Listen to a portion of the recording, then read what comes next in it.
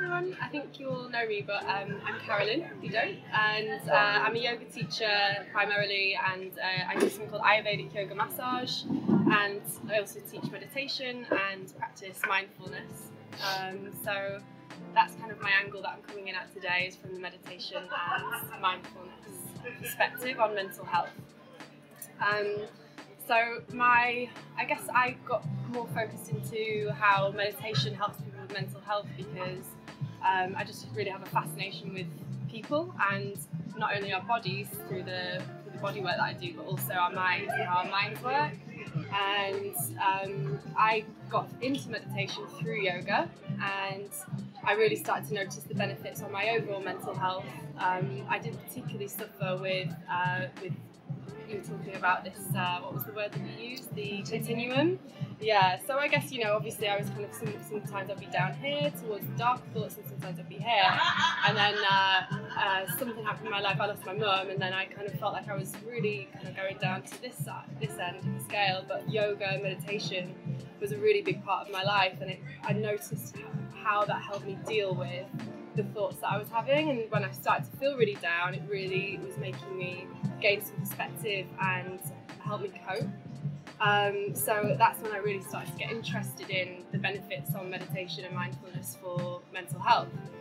And after I qualified, I started working with a company called the Minded Institute, and they focus on yoga therapy and mindfulness for health generally, but I did a training with them on yoga therapy and mindfulness for post-traumatic stress disorder, which I'm not going to touch on too much today. I'm more going to talk about depression and anxiety, because they're more common mental health conditions that perhaps a lot of us have actually experienced ourselves or know someone who has experienced it. And I've also worked with homeless charities as well. Can you all hear me, by the way? Yeah. I've also worked with some homeless charities and housing associations, and because these groups are teaching them yoga and meditation, and because these groups come from really marginalised parts of our society, we haven't taken care of them as we should have, and so they haven't had access maybe to the support, community support that we've had, or a lot of us have had, and they've suffered through their mental health as a result. So there's lots of substance misuse and depression, anxiety, psychosis, and other health issues as well, generally physical health issues. So then I kind of got really fascinated in how meditation and mindfulness can help.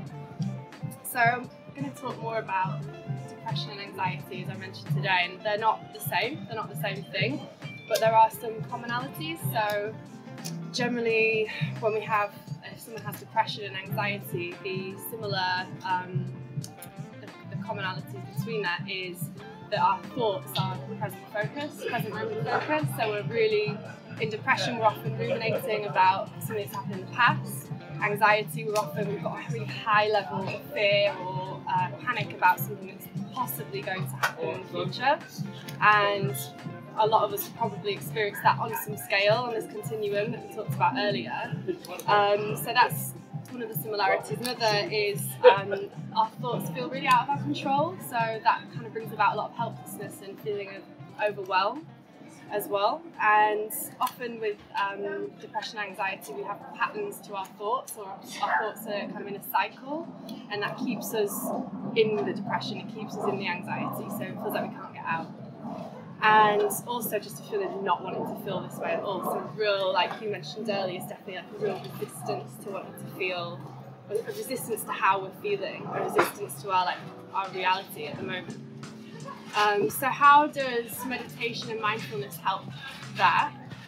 Well, and I'm going to talk to you in a minute about the difference between the two, between meditation and mindfulness.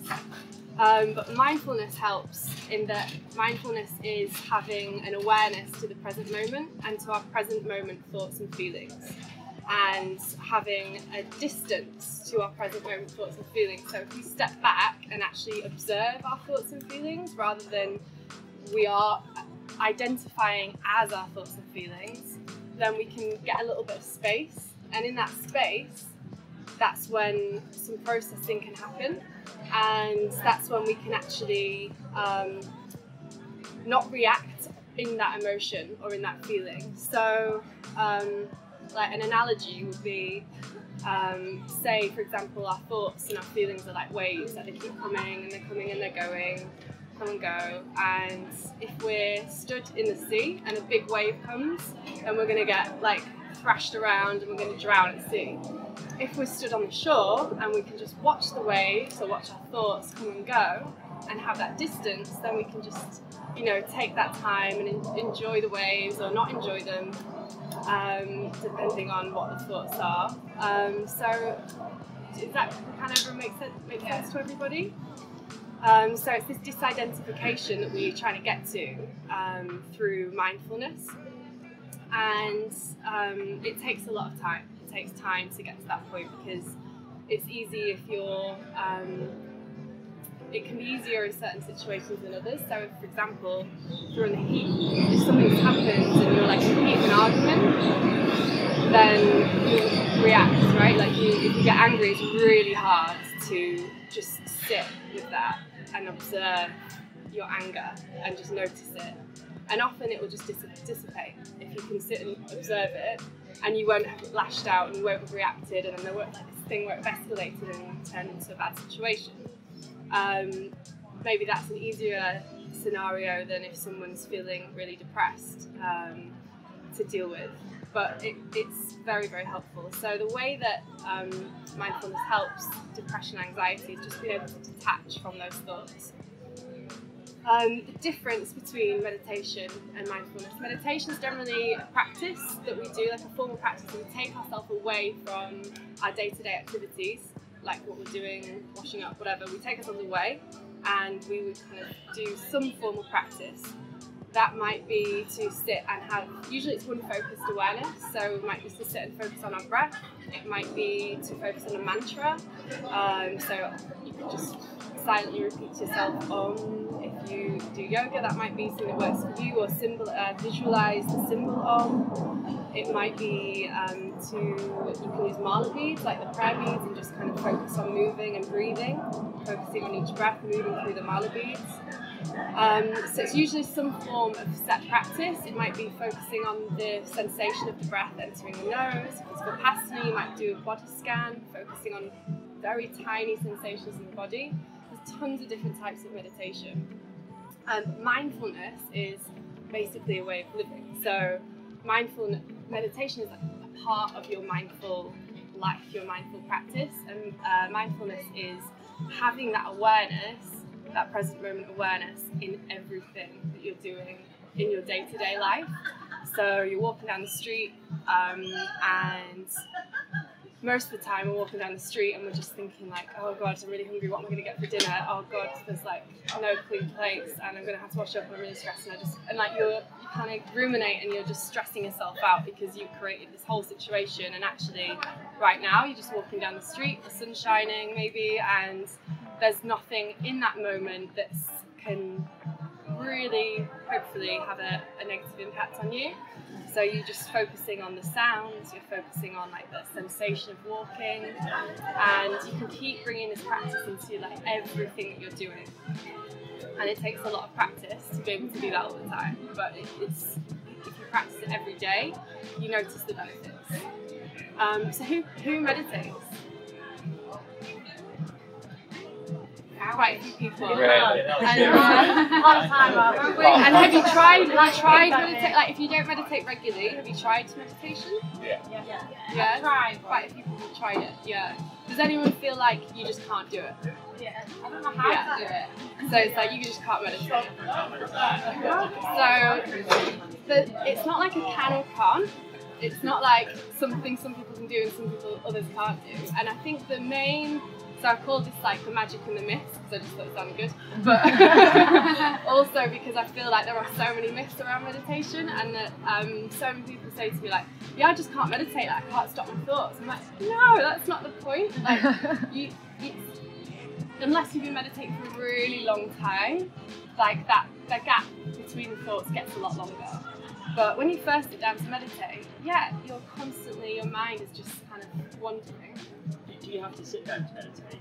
You No. not do it when you're running. You're not doing Yeah. it when you're doing That's it. the That's only time I that's feel how like- I meditate. Yeah. I do it when I'm cooking, or I do it Yeah, when I'm running, or I do totally. it when I'm sun. I Yeah. just can't sit still. Yeah. And take all the thoughts over my head and relax. Yeah, How do you definitely. get It's really yourself to do hard it? Yeah. sit sat down when you're still and not moving to not then be in your mind. That's Yeah. really hard. And I fully agree that one person's meditation is something different from others. So yeah, like running, people like say that that's really when they just clear in their headspace and they're in that moment. How did you For me, get I'm to just do thinking it? about like stopping running, but like, for like yeah, yours is cooking and you're in the moment, and it's like I call it when you're in your flow, and you're just in your flow, like you're in your moment and you are just fully there, and that's mindfulness. That's like, so if you can start like really kind of focus on that and start to bring that to other aspects, like notice what you're doing when you're cooking and then have that full awareness of the present moment when you're doing other things as well. That's mindfulness. I guess it's concentrating on a certain something, isn't it? Yeah, and fully being that. Just clearing everything else out. Yeah, yeah. Is that how exactly. you got into it, Kaz? Just like being like in that moment, there and then doing it? I kind of got into it through meditation. So I was doing loads of different types of meditation, and then I guess that for me, I found that meditating. And what would you chanting. consider as meditating? So I was doing lots of different types, but for me, I like to sit and be with the breath. And I came at it from a yoga angle. So focusing on the breath, focusing on a mantra. I had some mala beads and just moving them along, and like silently in your head every time you exhale, and like doing that for like an hour. And yeah, your mind wanders, but you just come back. Every time your mind wanders, you notice it, you observe where it's gone, and then you just come back to where you were. So if your focus was on your breath, then you come back to your breath and go, okay, my mind has wandered, and I'm coming back to the present moment now. And you just have that awareness, and you just keep doing it. And over time, over practice, the gaps get longer, and you do have those moments of stillness. And that's really like special. Like that's like really special moments, and you feel. Personally, I feel like a lot more alert and able to cope. So there is actually evidence and research that meditation or mindfulness practices increases our resilience in our brain, and our resilience to things that happen in our outward environment, so we can deal with things better, basically. And I won't get into like all the studies, but there's one that says that, like a neuroscience study that showed that the front part of our brain actually, you guys probably know about this more than I probably can't explain it as well, but it thickens the prefrontal cortex, which is where all of our like rationalising of thoughts happens and processing of thoughts happens. So we can think about things rationally rather than thinking about things from a place of fear or anxiety.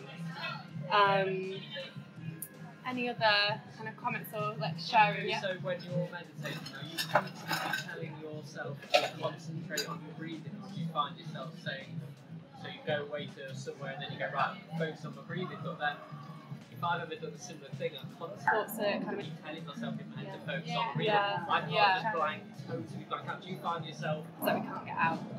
a period of time and now you're able to totally blank out and you don't have, and you're, do you get what I mean? You're subconsciously Yeah, no, focusing totally. on your breathing. Does that make sense? Yeah, so at you've first got it's like nothing really there hard, and eventually. you're just like, no, and your brain is constantly wandering Just off. go And you, focus on your breathing. so I would say, rather than like, I'm not stressing myself rather than out. saying it I'm not to thinking of anything else. Isn't the whole thing about just thinking about one thing? Yeah. Our mind wanders so much. Yeah, so you're saying like you're actually, have you got like an inner voice going? Yeah, it's strange that sounds, but I guess So I'm more focused on sensation and I say to myself, feel. So if it's breath, say, okay, feel the ribcage expand, and then it's more just an awareness of the sensation of the ribcage expanding, the breath coming in through the nose, filling up the lungs, and then it's like no, sorry, I'm not taking the piss. No, I know. I Yeah. mean, like, so when you've done it for a while, like, do you feel yourself you're in kind of a trance state where you're not having to remind yourself, you're just naturally doing that? Yeah, when you've done it for a while, yeah, you get there, but it's hard. Like, it's Yeah. not. I'm not saying that. The best thing that I learned when I've been went to different ways of meditation. Yeah. And there's different practices. You can do mantra, you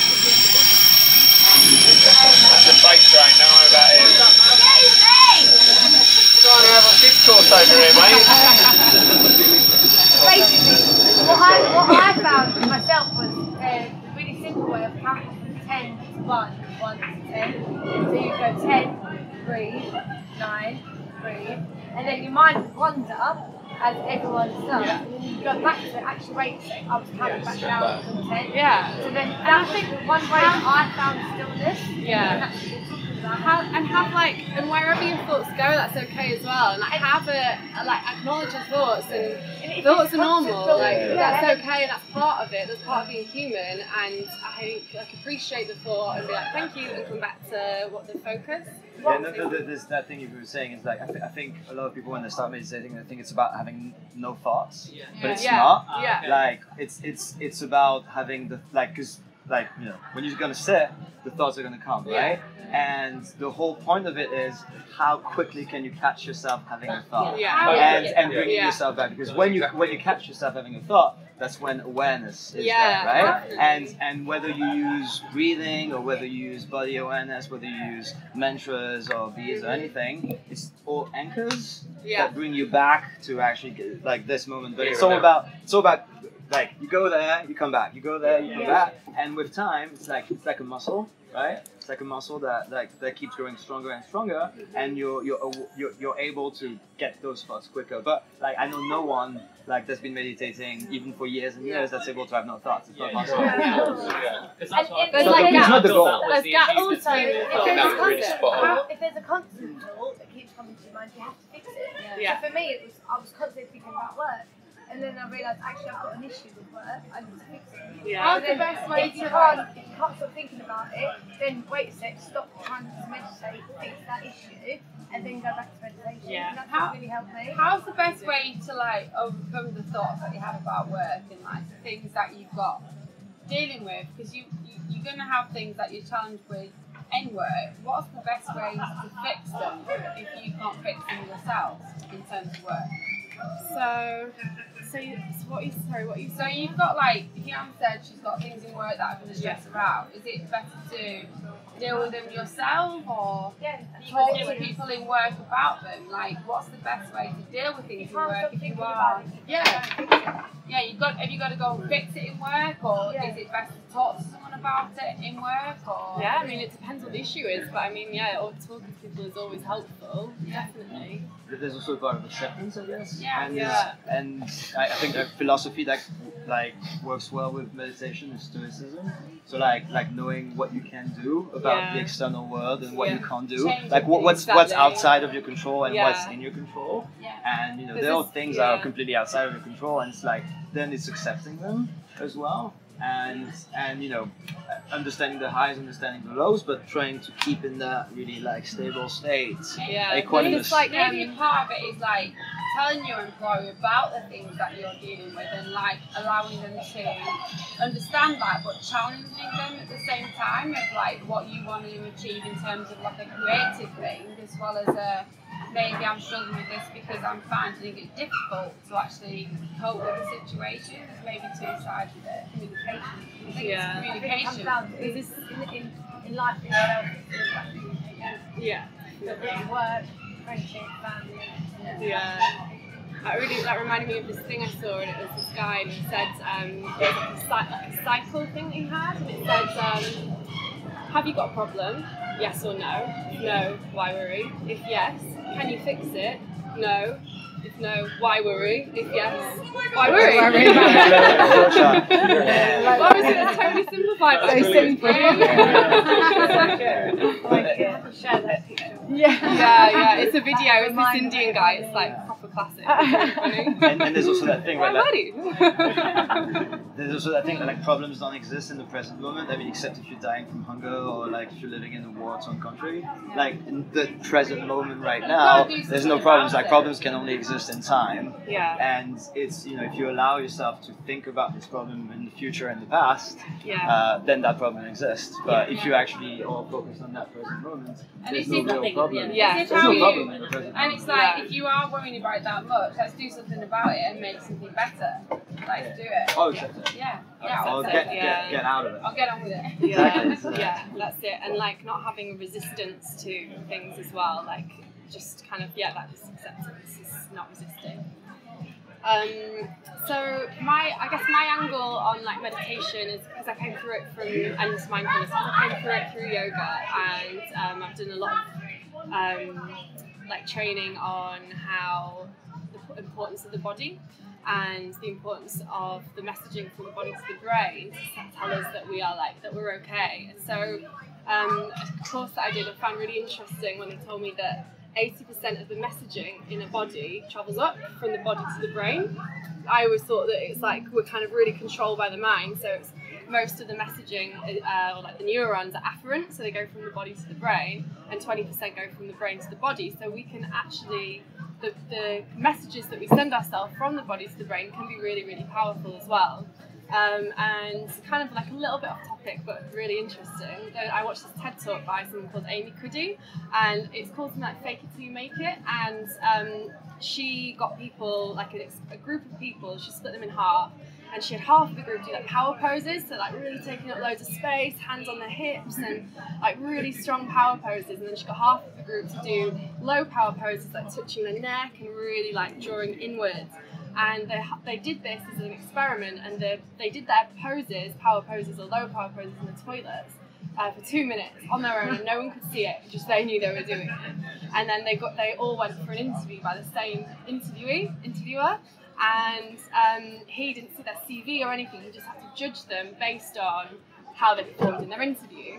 And he could choose like 6 people, and all of the people he chose were the people who'd done the power poses, and the reasons he gave were their presence, that they commanded his attention. And so I just think it's really cool that you can like the power of the body on the mind. And so like if you're ever feeling kind of low, then her idea is that you can fake it till you make it, and basically just like stand in these power poses, and they can have a really big impact on the brain. So if you've got an interview for like shit, do that.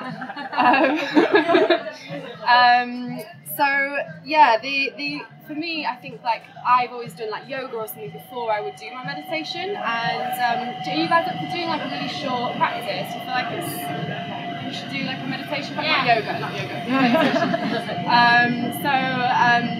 I think like if you're dealing with something like anxiety or depression, you can feel they're quite low vibrational, like a feeling, you feel heavy when you've got that, you kind of feel like it's just a heavy, dense feeling.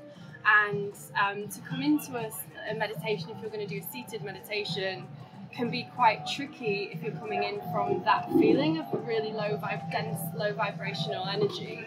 And so what I feel is a great thing to do is if you are feeling anxious or depressed, and you know someone who is, and they're doing meditations, to just try and do some form of activity that can really like increase their like raise their vibration, like so it's dancing, or if they can go and exercise or do some yoga, or like whatever your thing is that just really kind of gives you a bit of like some feel good vibes, like just doing that before you sit to meditate, because you're coming at it from a bit of a higher angle, and I think you're able to deal a little bit more with the emotions that you're going through. So it might be that you like play an instrument and you just want to do that before you sit to meditate. Whatever it is for you, singing is amazing, because obviously like that's your like speaking your voice, you're speaking your truth, and just like singing, even if you think you sing badly, if you're doing it in private, it's like a real power thing as well, like having your voice heard. So that's a really good thing to do. One thing that I've like done a lot of Osho. I don't know if you guys have heard of Osho. He's like a spiritual leader from the 80s, a little bit controversial. People think that it was kind of a cult and stuff, but he had some really, he brought meditation to Westerners, and he was like, you guys can't sit here for hours because you're not used to being sat cross-legged. And so he brought dynamic meditation. So I've done a lot of dynamic meditation. I think it's really cool. And you basically do like half an hour of, or 15 minutes of dancing, 15 minutes of shaking, and really like get the, we're gonna do it. So we're gonna really like properly like just get your like vibes really high, and you've got loads of energy and using up all your energy. And then it's 15 minutes of complete stillness, and you can either lie down and you can sit down in the normal dynamic meditations. And you've used up so much energy that I think that you just, I personally really feel the benefits of doing a meditation, so I've done that. You're up for it. I'm going to do a guided meditation anyway, so you don't have to join us, but I think like let's just stand up and like just move a little bit. Even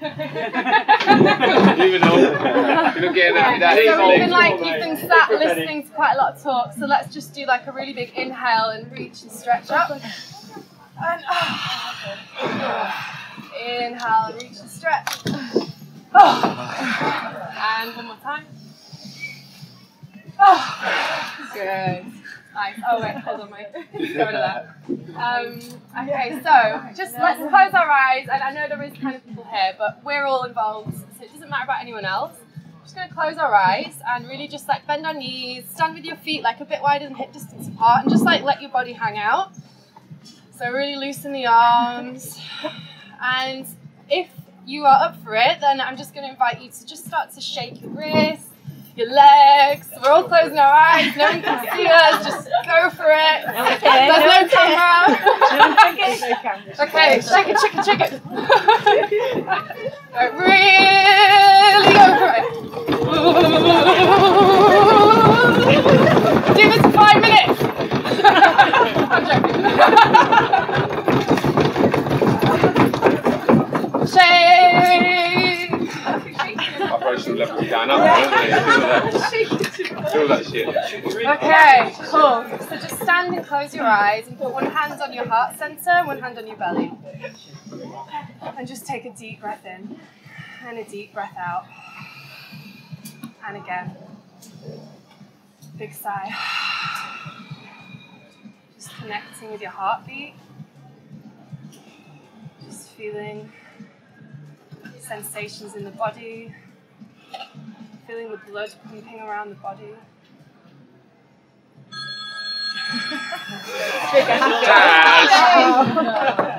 And okay, we're going to just come to take a seat, but just try and stay a little bit introverted and just close your eyes until you sat down. And just sit in a comfortable seated position, but try and sit nice and upright. If anyone doesn't have a seat, it's one here. And closing your eyes and just finding a little bit of energy in the core, just so you're rising up nice and straight. You've got nice and straight spine. Have your hands somewhere comfortable. Just take a deep breath in and a big sigh out. And again, deep breath in, big sigh out. So now I want you to bring your awareness to the sounds around you. Closing your eyes, noticing the sounds, identifying the sounds.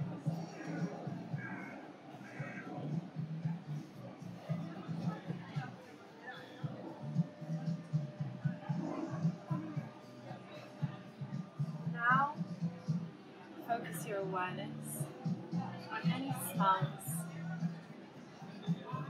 any scents.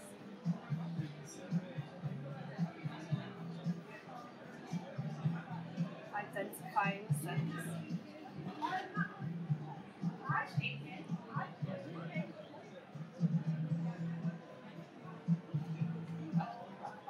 Now noticing contact points between your body and the seat,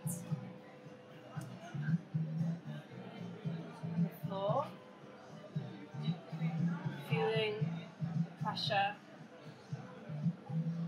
on the chair, having an awareness of the sensation in the feet, and the stability, support of the ground underneath you. If your mind wanders at any point, just come back to that awareness.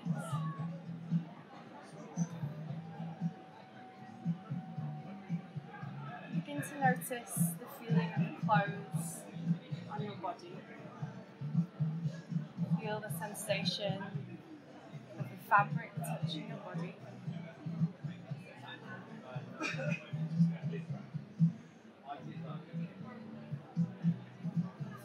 Now feeling the temperature of the air on your skin. Maybe feeling a slight breeze.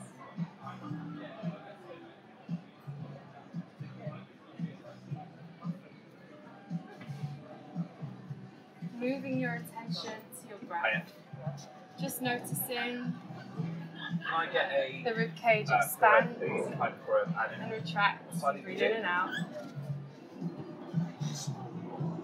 Noticing the quality of the breath. Is it choppy? Or is it quite silky and smooth? Begin to find a steady rhythm of the breath.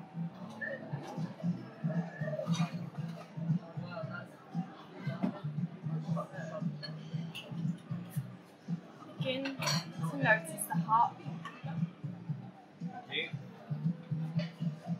Feel your heart beating in your chest.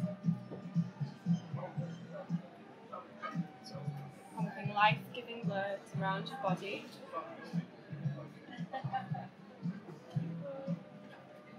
Now have an awareness of both the heartbeat and the breath. At the same time,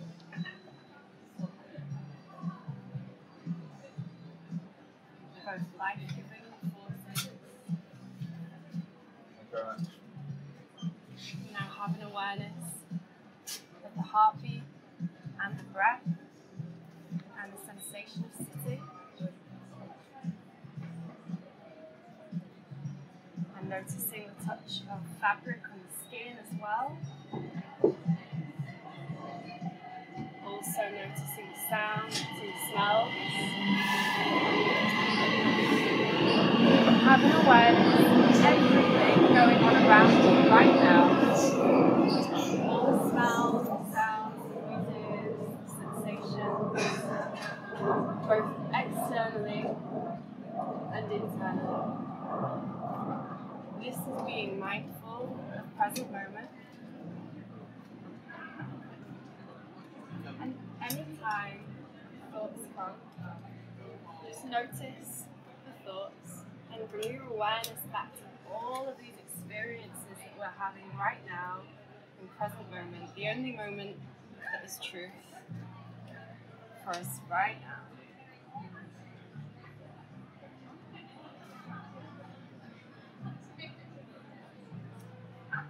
Thoughts come. You can imagine them like clouds passing through the sky. Thoughts of clouds near the sky. Sometimes some of the clouds are grey clouds. Just visualize a big gust of wind sending them away.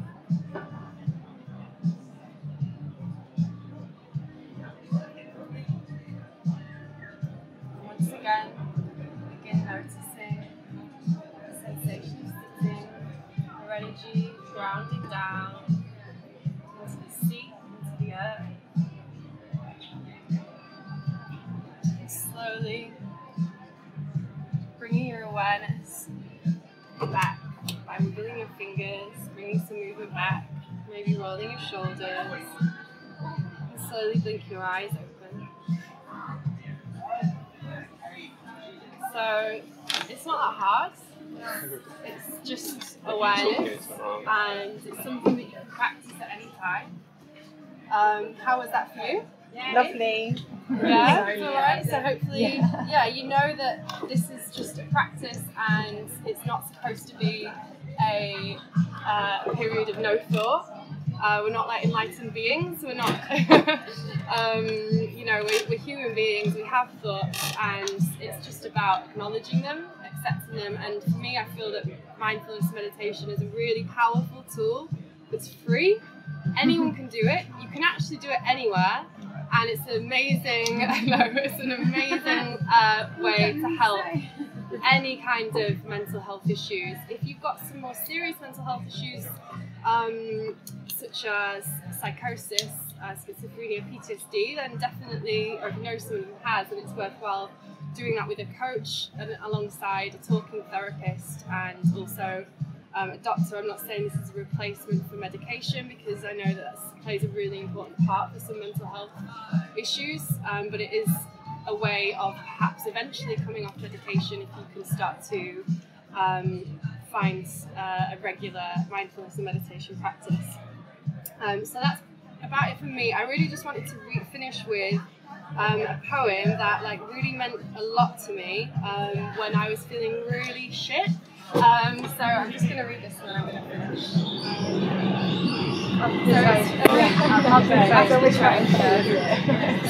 This is kind of, I read this in a book when I was like on my own in India, feeling really like low actually, and it just helped me a lot, so I'm going to share it.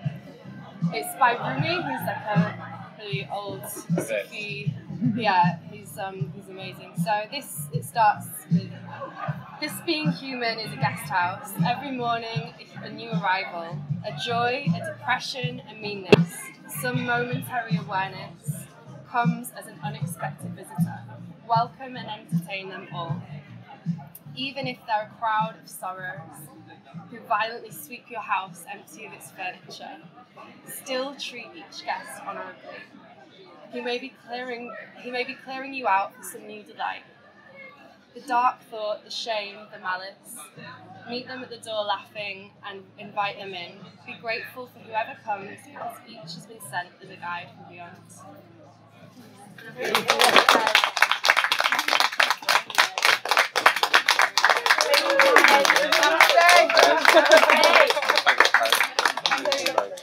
Thank you. Thanks to Bobby as well. It's been amazing day. I want to get another round of applause for the speakers, man. That was amazing. I just want to say thanks so much to everyone here, because it honestly means the world. Your support, encouragement, and like engagement levels were amazing there. Wicked. That was a really lovely day. So yeah, thank you so much. Not bad for day one. Not bad for day